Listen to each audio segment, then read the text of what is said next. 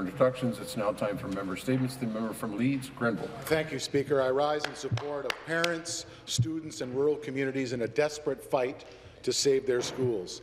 10 schools in Leeds Grenville are among the 29 identified for closure by the Upper Canada District School Board. Hundreds more are at risk in communities across Ontario. Speaker, this is not just about saving individual schools. It's a fight for the future of rural education and the ability of students to learn close to where they live. Last week, I wrote the Minister of Education and called on her to do two things: restore the top-up funding they cut to put so many schools on the chopping block, and suspend the rigged process this government manipulated to allow boards to fast-track closures. I've also asked the Upper Canada trustees to support my request by resolution and to suspend their accommodation review. I will not allow this government to sit on the sidelines as communities are thrown into turmoil. No one disputes the need to discuss the future of education in a time of declining enrollment, but we demand, Speaker, a fair process. Let's take the target off schools and work with parents, boards, municipalities and MPPs from all parties to develop a long-term solution. If this government chooses to sit back and allow these schools to close, it will be too late. Speaker, if they value rural education, they must act now. Thousands of parents and students await a response. Thank you, Speaker. The member from Parkdale High Park. Thank you, Mr. Speaker. A few things and issues have galvanized Ontarians, like the plight of the young Indigenous inmate Adam Capay. Adam, 23 years old, has been in solitary confinement in an Ontario provincial prison for 4 years. He's housed alone in a basement at the end of a long corridor in a cell sheathed in plexiglass. The lights are on 24 hours a day. They found him, in fact, to have memory, orientation, speech problems brought on by his prison conditions. Prison conditions, by the way, Mr. Speaker, that are considered torture by the UN and others. He's also legally innocent. He was charged with first-degree murder in 2012, but he has not been tried. The Supreme Court of Canada says that any delay between the laying of charges and the completion of trial longer than 30 months is a violation of an accused person's charter right to be tried within a reasonable time. He's been held without trial for 52 months. We give thanks to the prison guard who brought this plight to the attention of Ontario's Chief Human Rights Commissioner, but it shouldn't have to take that, Mr. Speaker. This is egregious. This makes us look terrible on a world stage. This is terrible, and the public demand is immediate that the inhuman treatment of him that he be released from solitary, given medical care by the end of this week, not just for an interim period, and that those who allowed this to happen be held to account. Thank you. Thank you. Further member statements. The member from Mississauga-Brampton South. Mr. Speaker, I'm pleased to share with this House a much-anticipated and exciting news. On October 26, the constituents of my great riding of Mississauga and Brampton South and surrounding communities learned that our government will be bringing a university-led post-secondary site to Brampton. This initiative by our government is significant, as it will pave way for coming generations towards better and brighter future through higher learning.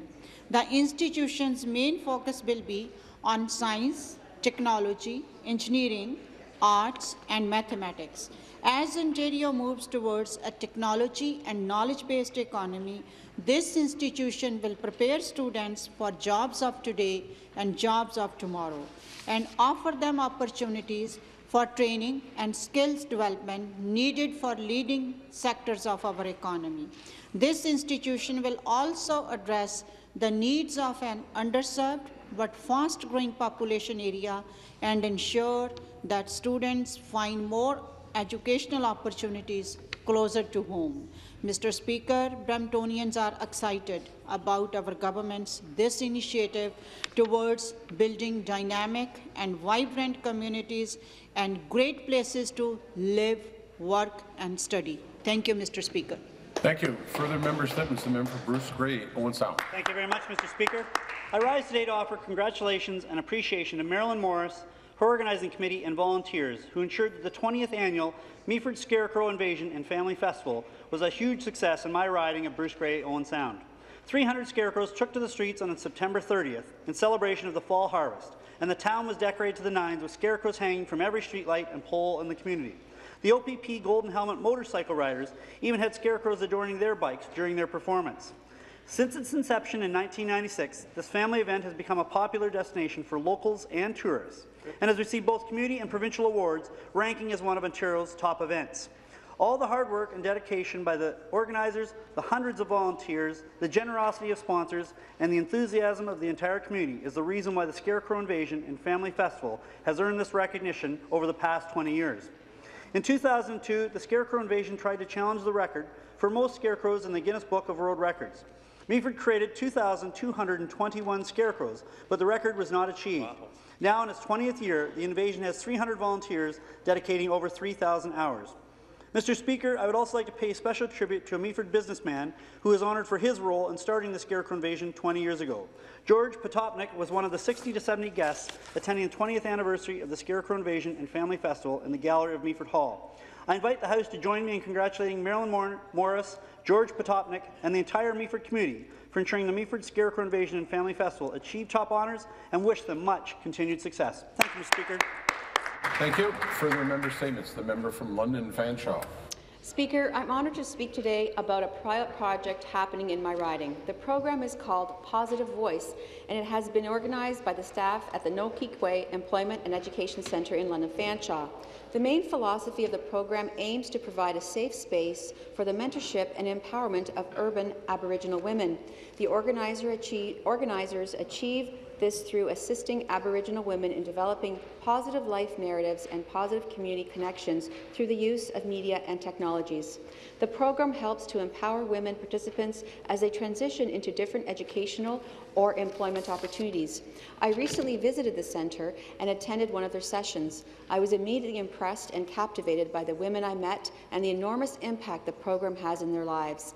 The women I met came from different places and backgrounds. They ranged in age from their early 20s to their to their 50s.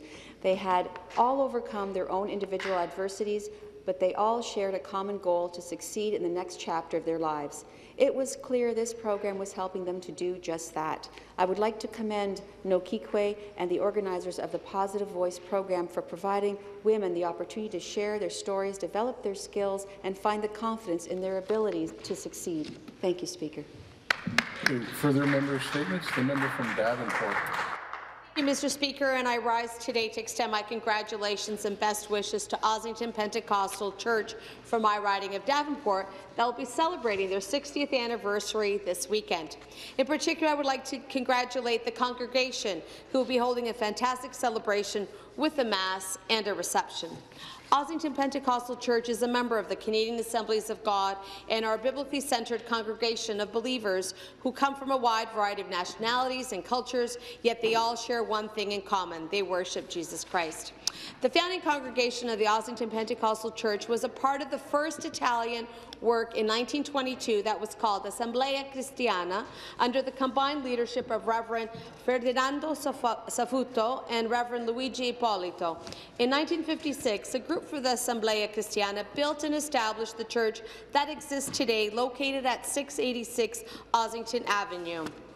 In February 2003, Reverend David Quackenbosch joined Ossington Pentecostal Church to shepherd the congregation.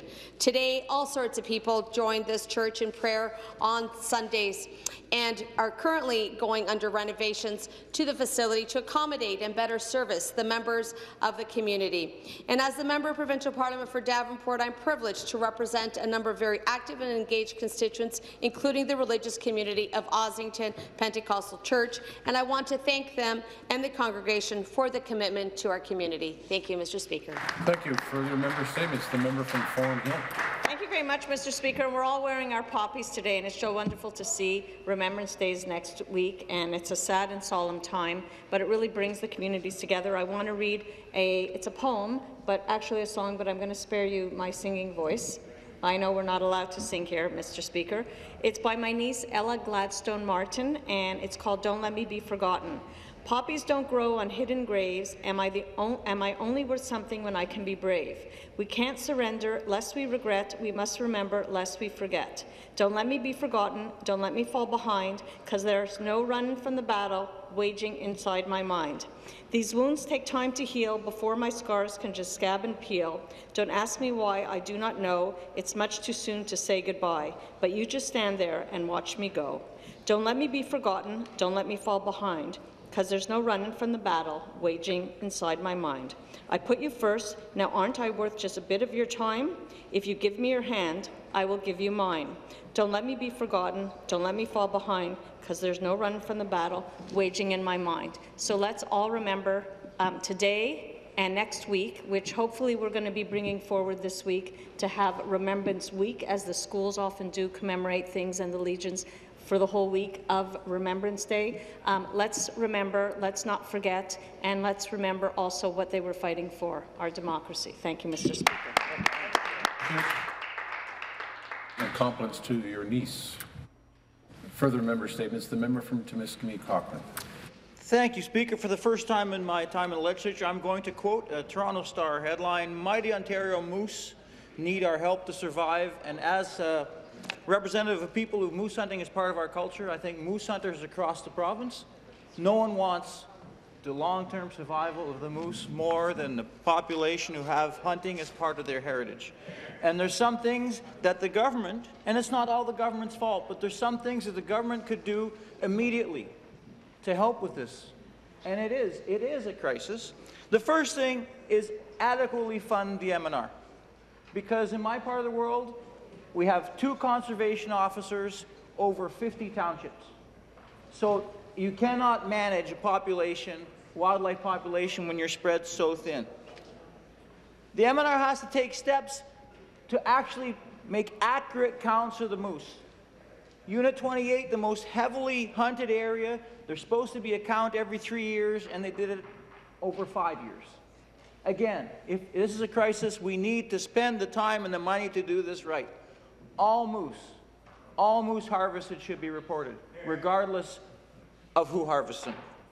And there's a kind of a funny line in here. It says, in some parts of the province, moose used to be so plentiful that there's road signs warning against drivers hitting them. I can assure you there's still moose, because I hit one a month ago, and I'd like to thank Frank and Evelyn Barassa for saving the meat and for cooking me some great meat pies. Thank you.